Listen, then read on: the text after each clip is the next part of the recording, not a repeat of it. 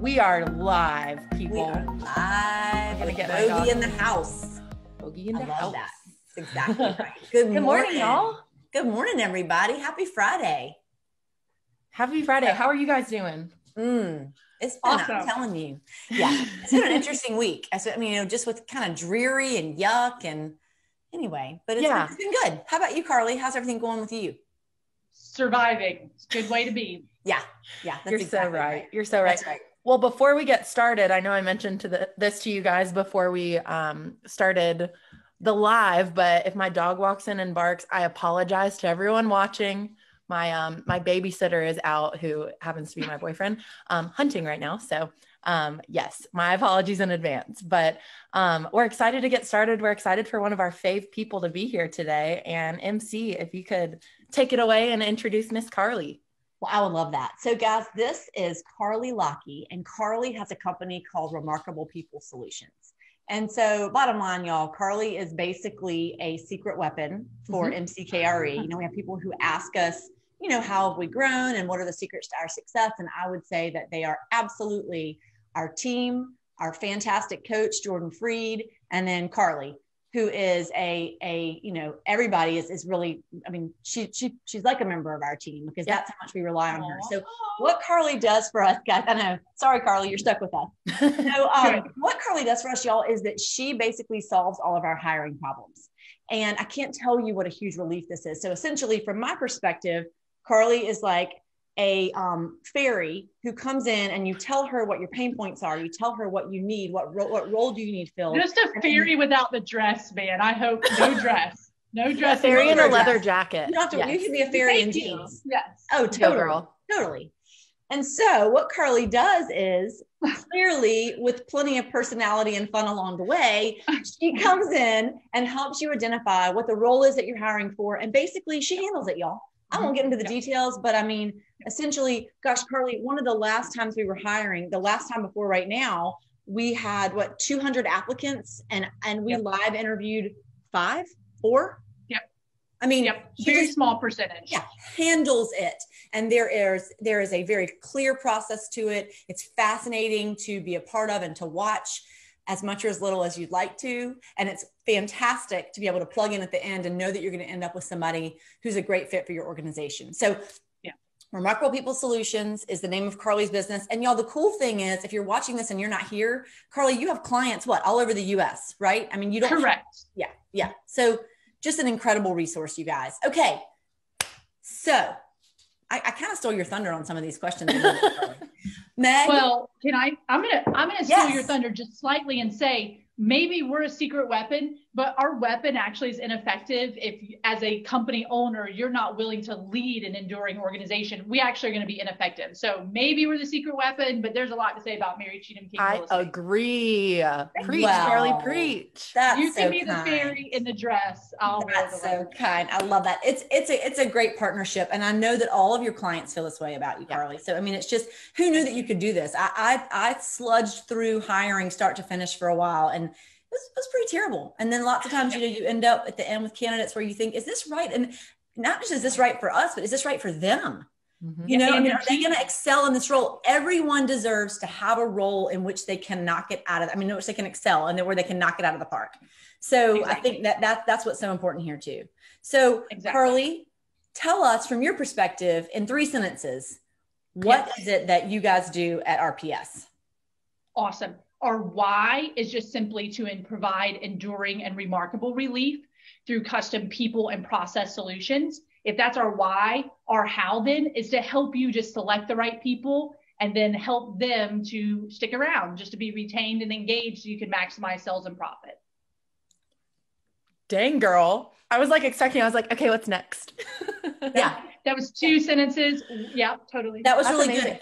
And I want to point out on that point too, I'm so sorry, Meg, that Carlie is very involved with Chick-fil-A. So you do a lot of hiring for Chick-fil-A's. And I just point that out just to say, talk about a place where you know that they have excellent employees, excellent service, excellent systems. So, you know, I think that just highlights kind of, you know, kind of what your abilities are and where that skill set really lies. So Meg? Yeah, I agree. Well, Carlie, one Oh, you looked like you had something you wanted to say. Okay, sorry.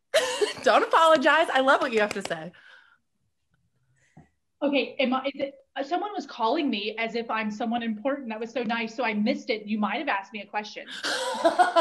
No, your question's happening now. Carlie, one thing that I've learned from you that I thought was really interesting is the idea of stability. And that's something that Yes. you've looked for in folks who are applying for jobs with MC Carrie. But I'm curious if you could briefly explain why you think stability is such an important part of a potential candidate. Yes, thank you so much. And certainly that is our tag word is stability, but it just comes from all the learning that we've had throughout the years of interviewing and hearing from other people that do this equally as great, if not better. And people really focus on character, chemistry, and competency when they're analyzing folks, although some business owners really just spend all their time on the competency. Stability is just an assessment of all three combined. Cool. So if you're looking to build your team, you want to have stable people who come alongside you and help to build your team versus the opposite, which is kind of like an implosion, right? So the person looks really nice, they're gift wrapped really well. But then once you go to build your team with them, sometimes there can be an implosion. And like Mary Cheatham says, that matters so much for the company as much as it does the applicant, because if you can't feel successful or you don't feel like you're capable of doing your job, it's going to be a painful process. So that's why it's important for the companies to say yes or no so that applicants can make the best possible decisions as well. Carlie, can you say those 3 C's again that you just said? Mm-hmm. Character, okay, chemistry, and competency. I love that. That's awesome. That's so good. It's so good. So Carlie, tell us if someone were applying for a job right now, there might be people watching this who are in the process of applying for jobs. What advice would you give them? Man, you should always interview the companies that you're applying for. You want to know who they are and what they're all about so that you also can make the best possible decision in selecting where you're going to grow. Now, so and on the other hand, Mary Cheatham, I'd love to go off of that. If there's a company owner or someone who's looking to hire someone, what would your big piece of advice be for them? So once again, almost all the things that I know, I've learned from someone else. And along the way, someone taught me as a company owner, you need to provide ESRC for your people. And especially if you're new candidates. And those things stand for expectations, right? Allow them to know what's expected of them each and every day, maybe in a small picture and a big picture. And then the S, skills. Not only should they come in with certain skills, but help them to develop their skills, right? So expectations, skills, and then resources. Make sure that they have the resources to do the job that they need to do. And then the fourth one always feels like a negative one, but just remember the word consequences can be positive or negative. So if someone knows the expectation, they have the skills and resources to do the job, and they do the job, have those positive consequences. Just praise them, give them small gifts, small words of encouragement, or just have a big type of reward at the end of a goal. Anything that is going to generate positive consequences. Wow. That's so good. That's so good. I feel like I should be taking notes. What's a myth about the hiring process that you would want to squish? Yeah, if you're staring at someone's resume or anything, in writing, you really can't make a decision based off of an application and a resume alone. Not in totality, who that person is. So certainly they're good starting points, but don't just assume that represents the whole person. I love that. And I think to go along with that too, Carlie, one thing I've learned over the course of the last 5 years hiring people is, you can't just have one interview, peeps. You got to meet with them several times, and really see how do things pick back up? How do you relate? How is the chemistry? How do things, you got to let that relationship unfold a little bit before you make such a big commitment. I'm fascinated by people who interview somebody one time and then hire them and then it doesn't work out. Well, right. Yeah, understandably. Carlie, we have 2 more questions for you. And one of them is something that I'm selfishly interested in. And I know you talk to people all day, every day, all different types of people. And I'm curious if there's anything that you've learned about yourself from being in the role that you're in and chatting with these folks. Yes, absolutely. One, as a younger person, I'm in my middle 30s now, you just feel a lot of pressure to know everything, to know the right responses or to have all the knowledge or feel like you've gotten somewhere at a certain age in life. But instead of feeling like you have to know everything, I found out that you just have to know how to ask the right questions. Because certainly you'll end up in a place of possibly more knowledge, but then you're also going to understand who a person is or who a company is or how they operate. Just asking the right questions is almost paramount to knowing everything, which is obviously impossible. I would like to take that and type it out and frame it and put it on my desk. It's so true. It's so true. And it's interesting because this keeps coming up in my life. Like a lot of the podcasts I listen to or books I'm reading right now, it keeps coming back to the quality of your life and the quality of the people around you and the quality of the team that you build and the quality of everything is in direct correlation to the quality of the questions that you ask. That's really cool.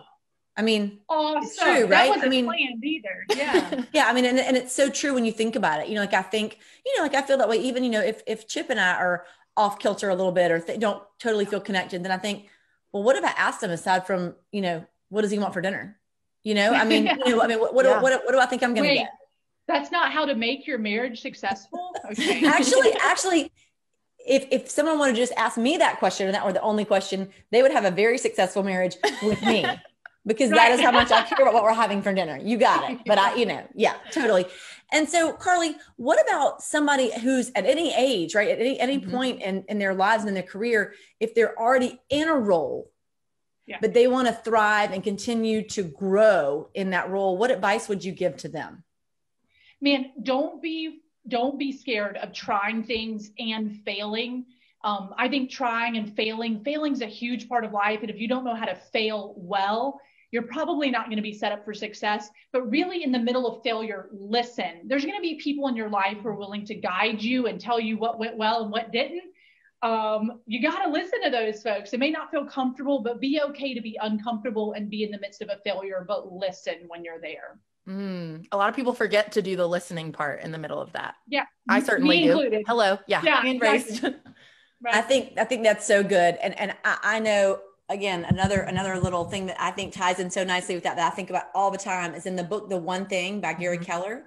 One of the stories that they tell is they talk about how they had this pottery class and they had, let's say it was 50 people who they said, make as many pots as you possibly can today. And then they had another class where they said, make the very best pot that you can today. And at the end of the day, bar none, the group that had the best pots at the end were the ones that made the most. And so the point is they weren't waiting until they were ready to nail it, right? They just had to do it and do it and do it and try it and fail and try it and fail, right? And listen or look or learn within that process. And then by the end of the day, they were the ones who were the most successful. So I think that's such a great, I love that. Yeah. Wow. Y'all, I feel like I'm in a therapy session and I love every second of it. Amazing. Put my feet up, y'all. I know. Well, speaking of things that make me happy, Carlie, we have our final question for you. And Mary Cheatham, I want to ask you too, but I want to ask Carlie first. Yeah. What is saving your life right now, Carlie? Oh my gosh, guys, just being transparent, honesty, being able to live life out in the open without feeling like I'm hiding things. Now, maybe there's a couple little secret sauces that I'm keeping hidden, but otherwise the transparency just gives you relief. It gives you a sense of knowing that you're known by others, and then you don't feel so alone, right? So that's just how I live my life, maybe to the chagrin of some of my friends or family that I'm a little too honest. So Carlie, have you always been that way? I mean, is this a new development that means that it's saving your life, or is it just something that you're very aware is integral to you being happy?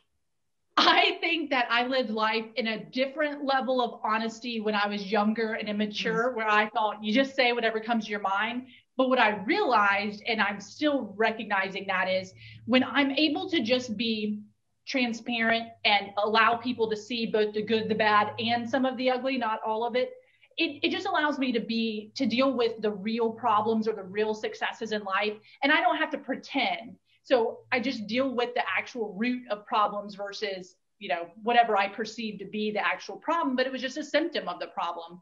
Now, when we get off this, and if my husband hears this or what have you, there's more work for Carlie to do on being transparent and honest, but I've at least made it to this point in my life. That's good. That's good. Mary Cheatham, what about you? I'm going to say that what's saving my life is thinking about the future. I feel like that all of a sudden now, and I mean that on a very, very superficial level, full transparency. I mean, in terms of, I'm so excited. I want to go somewhere. I want to do something. I feel like that we are going to see a new age of this, with everything with COVID, the fact that the vaccines, my parents got their first one. Good. You know, I don't know. I just feel like, I know that it's not just going to disappear. And I know that we can't begin to understand what the reverberations and the impacts are that are going to be felt. But I feel like that we are turning a corner and looking at something new. It's January of 2021. I just feel like there's a lot out there. And I think we all have a much better perspective from which to jump in and just take advantage of everything that's to come. So I so agree. Yeah. That's fun. How about you, Meg? Well, in full transparency, mine has something to do with lasagna. I made a thank you lasagna on last Sunday, for my boyfriend's parents. They watched our dog while we were out for a little bit, and it was my mom's recipe. I had never made it before by myself, and I made a thank you lasagna, and it saved my life this week because of leftovers. It was wonderful. Oh, that's so good. And that sense of accomplishment. Doesn't it feel so good to make something? I bet you nailed it. I bet it was delicious. Y'all, it took me 4 hours to make one lasagna. Yeah, lasagna is no joke. Oh, it's really not, but it was delicious. So that saved my life this week. Although I want to take both of yours and retweet it. I agree with both of you. I love lasagna. Yes. That's good. Yes. Well, thank you. Carlie, I know I'm kind of sad. Like, I don't want you to leave, but I know it's supposed to be espresso and not like, extra grande latte. So right. There you go. That'd be a little too much of Carlie anyway. And I'm a member of your team now, apparently. I know. You're so right. Thanks, Carlie. And just to recap, Carlie, we'll be talking to you because yet again, we are hiring. Woo-woo. So that's correct. Go Mary Jane, get real estate. Exactly right. That's right. All right. Thanks so much. Thanks for all you do, guys. Thank you, guys. See ya. Bye.